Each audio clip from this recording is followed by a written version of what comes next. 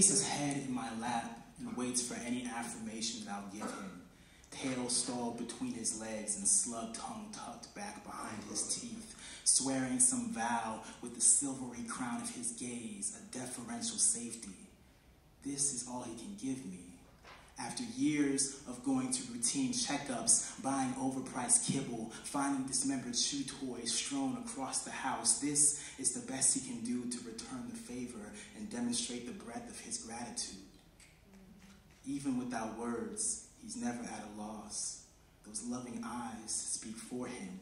A wrinkle of light steals across the silken black, angular and simple, like a promise that rises and spoons over into an ever-silent persuasion. There's just no language for that. Like all the times I've looked someone in the eyes and tried to find the right words to tell them I love you, words to equal the real feeling, there was never a way to say it. I tried to make good by giving more than I was meant to give, wanting to suffice where I could and stiffen the bones of every failure where I couldn't. To almost no avail, I'd sacrifice anything to be someone worth loving. Vacant lung, or winter of longing in a place where wind carries any desire for so long that it becomes song-like, a suite of hard-won love traveling the distance between a still permanent wake. There was never a way to say it. Each breath arrested resonance too dark to spit back, too haunted to hollow out. But I wanted to make this love count for something, settling this impossible debt between myself and the deep unknowing, an offering made to some god of redemption, but it never felt enough. And now, when I walk toward that threshold, that forbidden country of loss, something in me speaks back, says, return is always in the air somewhere. In a dream, the first girl I ever loved softens her voice into an arrowhead, splitting down light from true eternity, startling awake the part of me I had sworn to secrecy, misremembered. And lapis sky makes its own entryway for memory, seething with the weight of things I couldn't carry alone. And now as she speaks, the world goes almost dark, a brief reconciling to life forgotten. And she says, we are all ages away from what we long for. But you keep walking.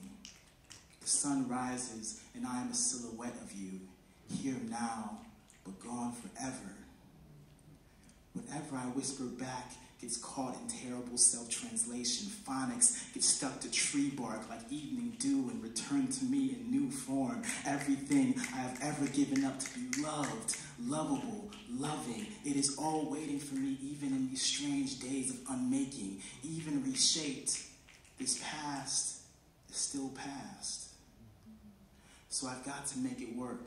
I tell anyone who will listen, a pledge with the rusted hook of time lodged deep inside. Yes, I will make it work with whatever I have left to give after all these years. Nothing more or less. Tainted and beautiful as could be, spun with the spare loneliness that mere words can never amplify. You see, I want to love in the way that a new-to-the-world dog waits. And the hour after dusk, I make myself small enough to look up, and by no design of my own, catch whatever light falls through the folds and constellates there, fear escaping like a bed of rubies blooming between unfamiliar floorboards. You see that sunset? At least some of it is made for wanting. So in my perfect stillness, I stay under it. I stay under the face of my love.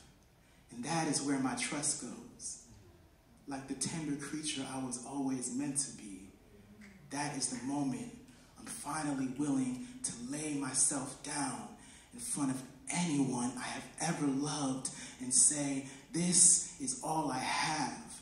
Hoping that by some miracle,